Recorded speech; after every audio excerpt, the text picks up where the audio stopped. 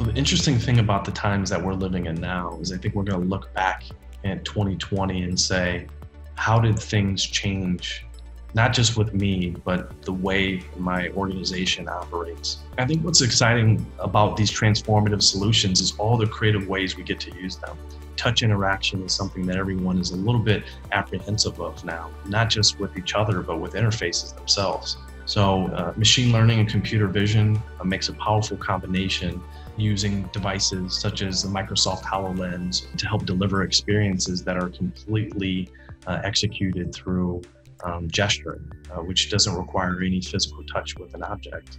These immersive interfaces and these conversational interfaces are helping organizations rethink the customer experience and the workforce experience. A lot of that revolves around emerging technologies such as artificial intelligence and computer vision and machine learning, to augmented virtual reality, to gamification through mobile applications.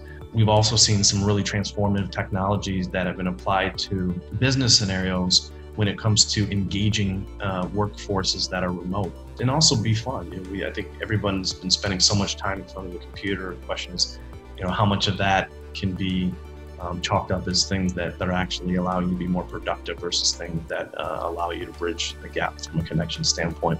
This is a time where all of us need to be doubling down on reinvention. How do we think about experiences with each other, with technology, and how can we create additional value through the combination of those types of solutions?